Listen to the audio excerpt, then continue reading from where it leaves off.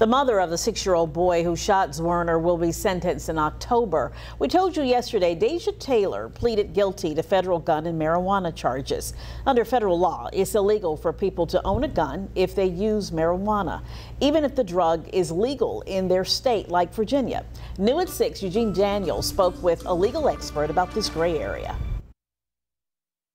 It's legal to smoke pot in Virginia, and it's legal to own a gun, but under federal law, Virginians can't do both. Legal analyst Ed Booth says it's important to know when trying to purchase a firearm. While Virginia has chosen to, under certain circumstances, legalize marijuana, it is not legal from a federal perspective. The Bureau of Alcohol, Tobacco, Firearms, and Explosives, a federal agency also known as ATF, requires potential gun buyers to fill out a firearms transaction form. Deja Taylor, the mother of a 6-year-old boy who police say shot his teacher at Richneck Elementary, pleaded guilty in federal court this week.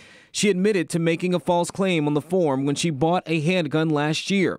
Well, Section G of that form asks, are you an unlawful user of or addicted to marijuana? According to court records, investigators say Taylor lied when she answered no, even though she used marijuana. If you lie on the form, it's a federal offense and it's a felony. But what if recreational use is legal at the state level? Or what about medicinal purposes? The form also shares a warning that the use or possession of marijuana remains unlawful under federal law, regardless of whether it's been legalized or decriminalized for medicinal or recreational use in your state. 2 weeks ago, the ATF put out an advisory after Minnesota eased its marijuana laws. The federal agency doubled down, saying cannabis users are still prohibited from buying or owning guns, and referenced guidance in 2011 advising marijuana users tell the truth when asked on the form. You tell the truth, and you might not be able to buy a firearm, or you lie and you commit a federal felony. It's a pretty straightforward. We can certainly debate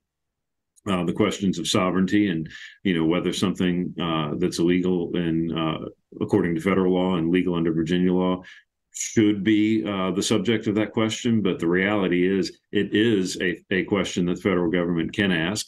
And there are severe consequences for giving anything other than a truthful answer. Still, Booth says honesty remains the best policy. The bottom line answer is, when you're filling out this form, you've got to tell the truth, or else you're in violation of federal law. In Norfolk, Eugene Daniel, 13 News Now.